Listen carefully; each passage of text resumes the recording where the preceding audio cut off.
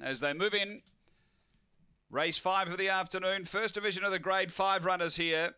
And the light on. We're set to run. Ready to race. Fifth of the day at Gawler Greyhounds. They're ready. On their way. Emily Jose left well from the inside, is going to get away early. Emily Jose by 2.5. Matriculate second, and then came Eustace Road. The leader gets further in front.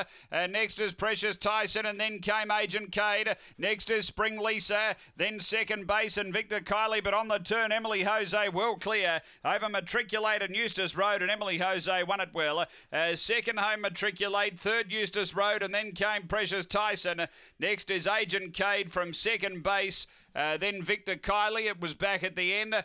The time here is around, in fact, it's 22.91. Emily Jose, he was out quickly, but boy, he put a couple of lengths on them.